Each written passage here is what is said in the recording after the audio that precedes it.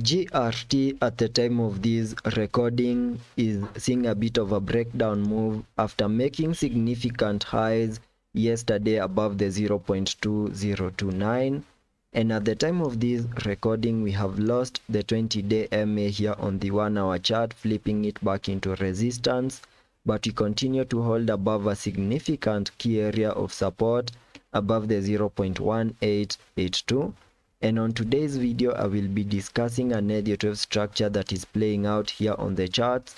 give you my breakout target areas and also significant key areas of supports that you need to continue holding above. And for those of you that might want to take a trade on GRT, you can check out Bybit, which is giving you up to $20 in sign-up bonuses, and you can also earn up to $30,000 in deposit bonuses. And getting back to the charts,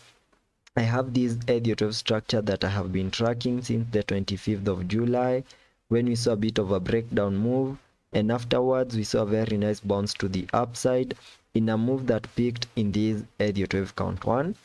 Then afterwards we started a bit of a breakdown move in an Elliot wave count 2, whose minimum target areas I have highlighted here on the charts using this blue target area, which is an area that I came up with using the Fibonacci's, connecting the Fibonacci's from the low that you made on the 25th of July to that high, giving me a minimum pullback target area between the Fib level 0.5 and the Fib level 0.618, which is an area that we have now fully maximized. And at the time of this recording, you can all see that we have started to lose the Fib level 0.618, which is a significant key area of support. And if by any chances we totally lose that significant key area on the Fibonacci's, then I will have the Fib level 0.78, which perfectly lies above the 0.1875 as my next key area of support. And as a result of that, I will be extending this target area that I have right here for that pullback in a second wave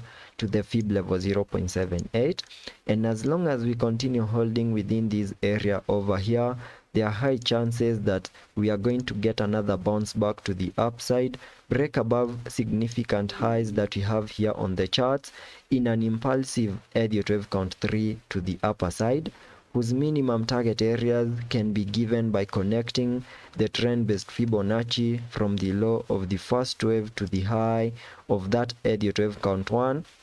then dragging the fibs to the current low that we have at the moment in this Elliot wave count 2, giving me a minimum target area at the Fib level 1.618, which perfectly lies above the 0.2251. And in case we get one more new significant low in this Elliot wave count 2, then the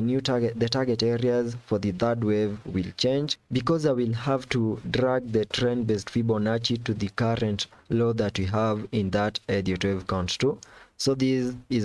might not be the last low that we have in this Elliot wave count 2, and there are high chances that in the next coming hours we can get another breakdown move to give us one more new low in that second wave. And in case of such a movement, we also need to continue holding above support at the 0.1882, because if by any chance we lose that significant key area of support, there are high chances that we can easily see a total reset of the lows that we made on the 25th of July below the 0.1829. So that is the price action that I'm expecting here on the GRT chart for the next coming hours. And that's all for this video.